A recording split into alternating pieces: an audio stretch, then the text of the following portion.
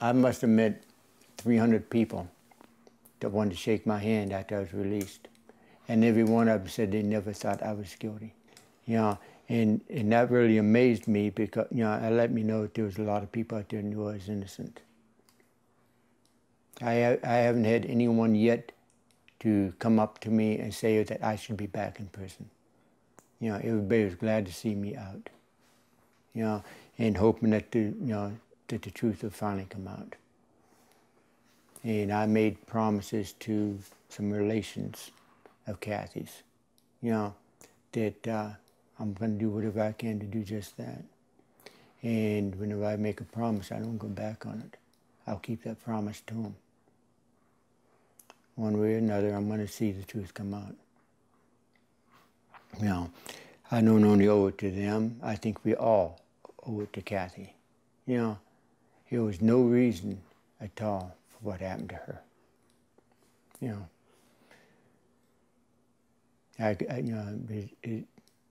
That's something that I never could understand, why.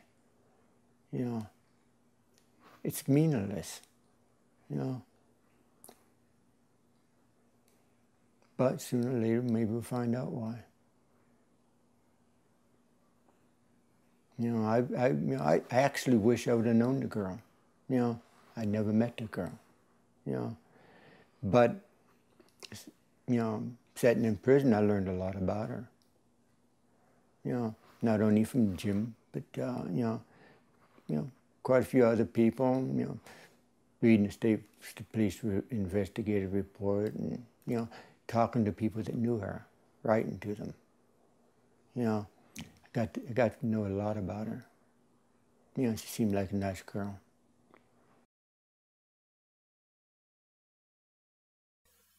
Louis Fogle served 34 years in prison for a crime he did not commit. He was convicted of murdering Deanna Catherine Long, who was 15 years old when she was found raped and murdered in 1976 in Cherry Tree. Fogle and 3 others were arrested in 1981, but Louis Fogle was the only one put on trial. He has maintained that he was never present during the crime. In 2008, he convinced the Innocence Project in New York to take his case, which eventually led to his release in August 2015 based on DNA evidence. But it was the very case that put him away that kept him alive and motivated him since the day he walked into prison. It was upon the foundation of his decades of legal work that he was freed, and the knowledge of his innocence that kept him focused. Though he is technically a free man, Long's case, his case, is still what occupies his attention. If you could pick up your timeline right after your conviction in 1982 and tell us, basically about your first years in prison. That's pretty difficult. Well, right after I was convicted, it took quite a long time for it actually sunk in that that I was going to end up spending my life in prison for something I didn't do. And I said, well, got to do something about it. That's when I started going to the law library at the county jail, but the books was outdated. So I raised a little cane about it, and I actually threatened to sue. And about that time, they had a flood over the courthouse. A lot of the books got damaged, a lot of records got damaged. So they decided they're going to replace all the books at the law library, which helped out the county jail. They brought them over to the county jail. That gave me some good books to read. So that's where I actually started getting into the legal work, right there at the county jail. I would have been, I'd been 1983. Okay, so this was right away. So you began basically working in legal work right away. Right. Yeah, I had to. When you started working on it in 1983, what angle were you researching to try to help your case? Well, at that point, DNA wasn't the way it is today, But I was trying to get them to run the test that they ran to see if a person fathered a child or not, because I figured that would work. But then they told me, during my trial and everything, they said that there's no pubic hairs on the victim other than her own. There was no DNA other than her own. Now we know there were pubic hairs that had semen on them. We also know there was semen itself. Not only on the pubic hairs, but on the zipper on the jeans and the waistband on the jeans. And that DNA showed that, all three tests from the 3 different areas showed that the same 3 men were involved. And neither one of those men was me. According to Lola and Rose Long, back then, Kathy was picked up around 4 o'clock in the evening. I didn't leave my mother's place until 7 o'clock. I got up around that area at 8 o'clock, which was 4 hours after she was abducted. Probably already killed. It took them, I think, 4 years to take, something like that, before they even took out and sentenced me, because I traded one attorney for another one. So we took care of the pill and stuff before I even went to prison, which is unusual. Once I got down in Pittsburgh, I knew I had to make money, so I hurried up and made arrangements to take out and start to work down to CI, where I could make the most money. And what's the CI? They made furniture and beds and stuff for the other institutions, steel beds and stuff. So you can take out and really make some good money down there. I worked at the tag plant for a while too down there. It was good money too. And so Pittsburgh was the first place that you were housed? Yes. You had a few problems there, but not really that many. One thing about prison, once they find out you fight back, they don't want to mess with you, because they don't want to end up in trouble. People they go after the weak ones that will not fight back. So I lucked out there because I don't back down. So it worked out. Had a riot down there. Made it through that pretty good too. Where were you taken after Pittsburgh, or do you remember how long you were there for? I was down in Pittsburgh from, what the heck was it, 84 to 2004. 2004, they moved me up to Avignon. And then that was where you had been all the way up until sort of the Innocence Project era? All except for a year. In 2008, they took out and moved a bunch of inmates up to Michigan, and I actually was one of them. It was supposed to be for 5 years, but only lasted a year. And they brought us back. They supposed to give us the same job back or another job making the same money, but they didn't do it. So I was lucky because I used my money and took out and invested it, and that gave me some money to live on. Since 2009, until I came back, I never had a job. Mm-hmm. So I had to live off of what I had saved up. Can you tell me a little bit about occupying your time while you were in prison other than working? I know you took up painting at some point. Well, I've actually been doing painting all my life. Okay. I taught myself when I was very young. And, other things I did, I spent most of my time working on the case, doing research, typing, whatever. When everything's got a little bit too rough and things started caving in on me, I just knew I'd turn to my art. One thing about art, you take and start a painting, 6 or 7 hours go by and it seems like 15 minutes. So it calms you down, and then you can get back into the art or whatever I wanted to get into, or reading. I had a habit of reading treasure books.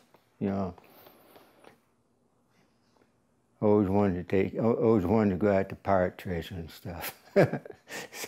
So I saw an opportunity to buy some books. So I figured, what the heck, I'll buy the books and read them.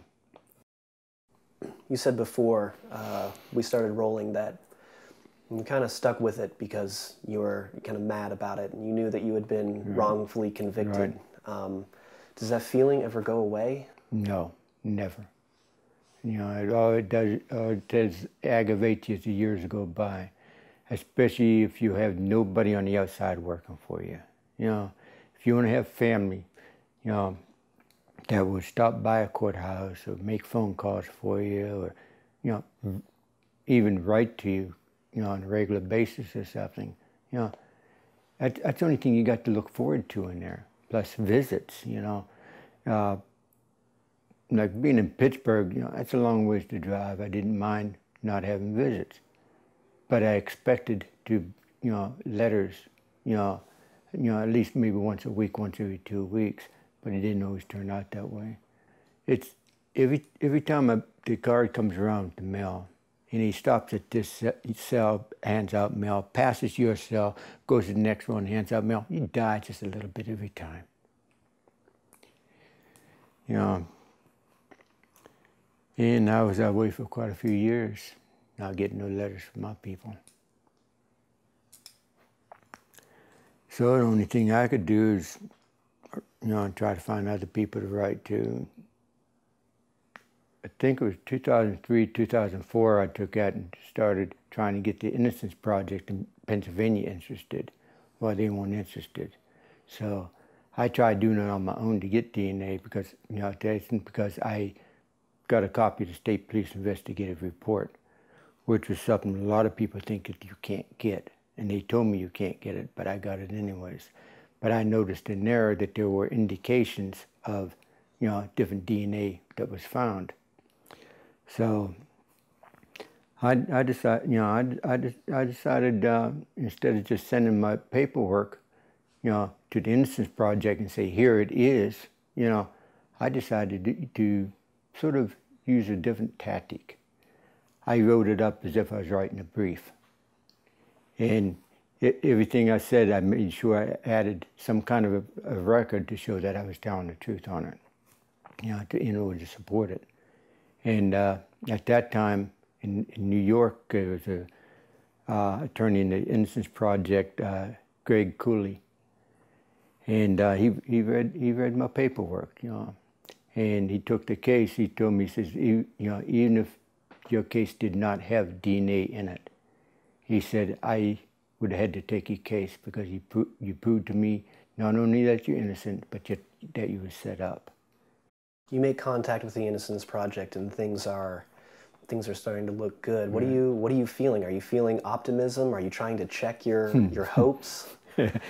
Yeah, well, that was strange because I have seen light at the end of the tunnel quite a few times. I was glad whenever I called my attorney and she says, I got some good news for you. You know, well, it wasn't actually my attorney I talked to, was one of the law students, you know, and she told me that they found some DNA and they're searching for more. And they were going to test it, you know. And she said, I got to ask you, is there any way this DNA can match up to you? And I said, absolutely not. You know, I wasn't even in the area whenever the crime was committed, you know. So he ran it and showed him exactly what I told him. Yeah, you know, it was the first time I had attorneys in the case where what you know, what they were doing and planning to do was in harmony with what I was doing and trying to do. You know, and that helped out a heck of a lot. You know. You know, I really owe my life to them. You know, it did me justice anyways. You know, there's so many guys in prison that you know, get to the point where they have nowhere to turn, and a lot of them commit suicide. You know, I thought about it myself. You know, quite a few times, but every time, you know, every time I'd get a letter from Barbara or somebody, you know, and, you know, once I get the letter, I'd snap back to reality again. you know, and realize that if I did something like that, it's over. You know, it's completely over. I lost, they won. And there was no way I could let them win. You know, for all the illegal things that led to my arrest and conviction, I couldn't let them win. I had to win this one. So I kept on fighting. So would it be fair to say that perhaps your very innocence is what saved your life Right. when you were in prison? Definitely. If I was guilty, I would have done myself in.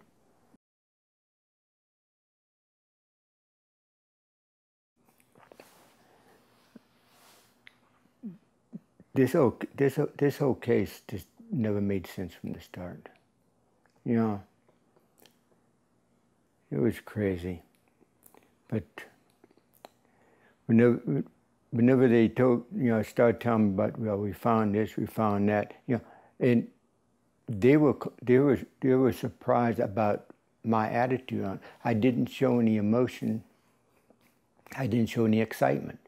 And the reason I didn't is because, I've seen light at the end of the tunnel so many times it was yanked away, And then finally, it came, finally the results came back, Then I knew, once they came back, that this time I'm going to make it.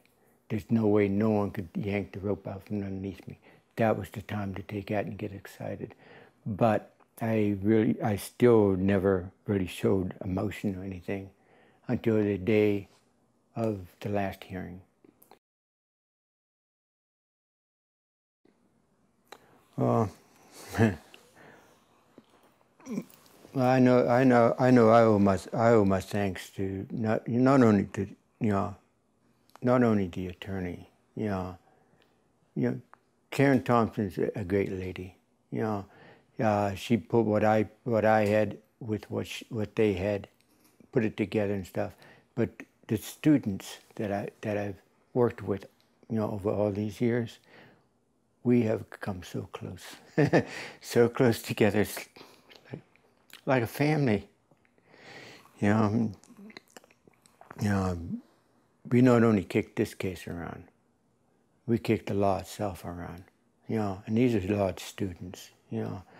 A few things they even had to go and ask the professors to find out if I was right on. Found out I was.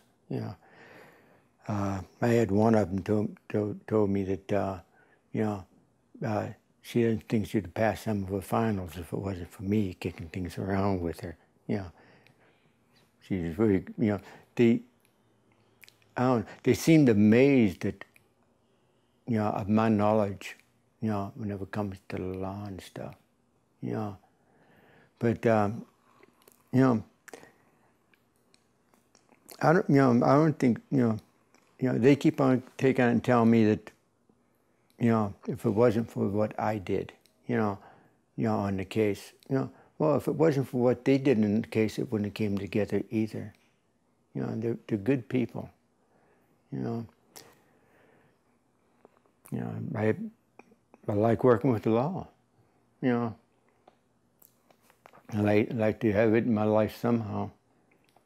But I'd also like to get up into the mountains for a while too. And my attorney says, well, that's running away. It's not running away. You find serenity out there in those mountains. It's a good place to go to just to get your head back together and get to know yourself again. And that's what I wanted to do. I didn't even want to stay here in Pennsylvania. That's how bad I hate this state. If I had the money to where I could go somewhere else and be whatever I want to be, I wouldn't be here now. I'd be gone. But with being here, I'm bound and determined I'm going to find out what really happened to Kathy. I'm going to find out who's responsible, and I'm going to see them in prison. And I'm going to sit through their trial. I want to see them convicted.